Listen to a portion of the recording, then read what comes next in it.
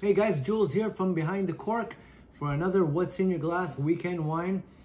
This weekend, wanted to bring you guys something unique, something that you might not see on a regular basis. However, it's something you should know about. We'll describe it and get right into it. So, what are we talking about today? As you'll see here, orange wine.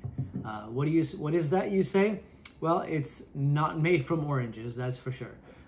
It is basically wine made from white grapes and fermented with the skin. So typically in a process of winemaking, only the red grapes are produced, or red wine is produced by fermenting the grape skins with the grape. That's where it gets its color from. When it comes to white wine, the juice is typically pressed and then fermented. So there's no skin contact with white wine. However, orange wine is becoming more and more popular. There's some great wineries that are producing some really amazing things.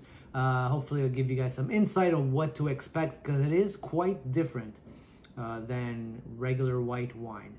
The version I have here is a spectacular, in my opinion, from Southbrook Winery in Niagara-on-the-Lake region, Ontario, Canada. I chose this because it was part of the 6-pack as well, ordered from Southbrook. If you haven't had a chance to order your 6-pack, please go online. It's a Cabernet Franc. I talked about it a few weeks ago. This is no exception. However, like I said, there's certain things about orange wine you need to know before you delve into it. So let's get right into it. So at first off, as I explained, white grape skins fermented on the white grapes fermented on the skins. This in particular is 2020 version. Typically, Southbrook produces it from their Vidal grape varieties. Again, follow the grapes.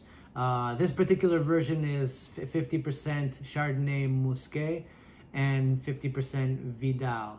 So Chardonnay Musqué is, I guess, a clone or a similar to the Chardonnay grape. However, has a musky taste.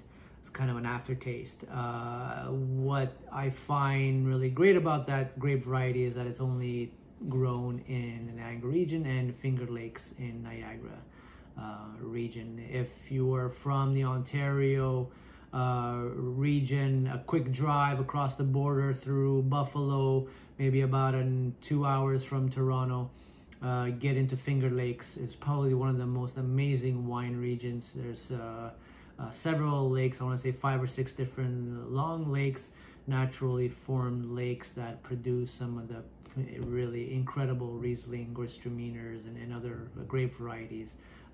Fantastic area, but Chardonnay Musqué is the only 2 regions. So that's why I really like it. So it's a unique grape you're not going to find in many places. However, it has a very distinct taste. So, and we'll get right into here. And the other one is Vidal, which is widely planted in Niagara region as well. So the grape is basically fermented naturally, typically. So with orange wine, the wineries will typically ferment it naturally with the skins. Let the natural yeast take place. Let the conversion of the sugars into alcohol take place. It could be anywhere from 4 days to, you know, I've heard months of letting it just ferment on its skins. Natural process, try not to touch it too much. So the flavors is you're going to get that, and it's called orange wine. It's really because of the flavors, you get the presence and the smell and the taste of citrusy. So and obviously the color as well, right? But it's really unique in that you'll get this raw taste, yeasty.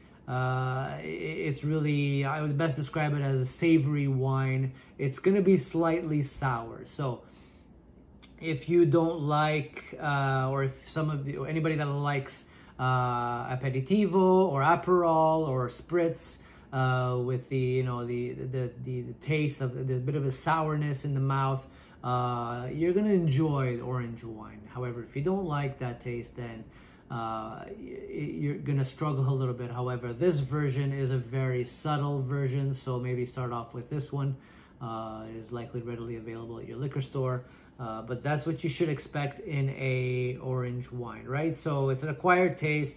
It's something that is really, it's, you know, oxidized. You know, we talk about wine that is just let to sit, fermented. You get oxidized, you get really the different flavors and you know, it's quite different. As you'll notice as well, I don't know, you can see that there. It's not as filtered, so a little unfiltered as well, so you get some residue and stuff under the bottle. It's not as clear as you can see here, cloudy. So again, the process is left, the grapes are left as natural process, and it basically lets it do its thing. However, this here is 11.3% alcohol, so you know, still packs a punch. But again, it comes down to the taste, right? So, well, I'll get right into it. So, at first, you know, I smelled this. The immediate nose that I got was Grand Marnier. So not as pronounced, but very subtle. If you like Grand Marnier, the liquor, kind of that orangey flavor. So the nose is nice. Then you go ahead and taste it.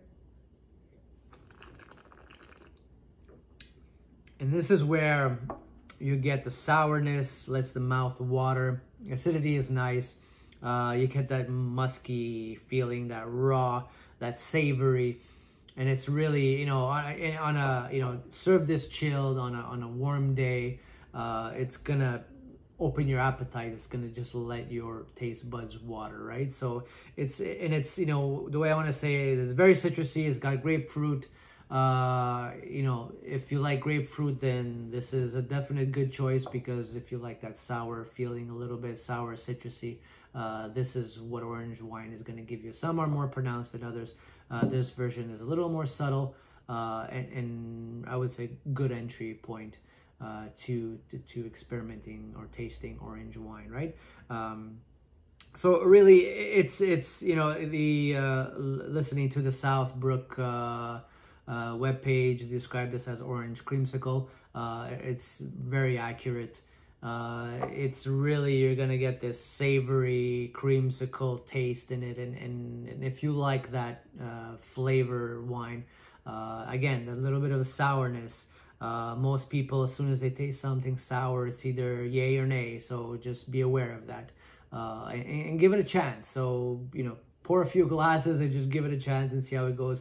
In terms of wine pairing for, food pairing for orange wine, because you're gonna get the citrusy, grapefruit, savory, raw, unfiltered, you know, yeasty. What I would likely pair it with is a nice charcuterie board. Obviously, you're gonna have the savory meats. You're gonna have the cheeses.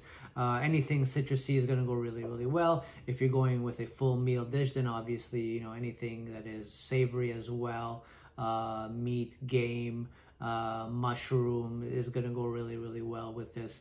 Don't overpower it with, again, grill. I always talk about not overpowering your wine with your food.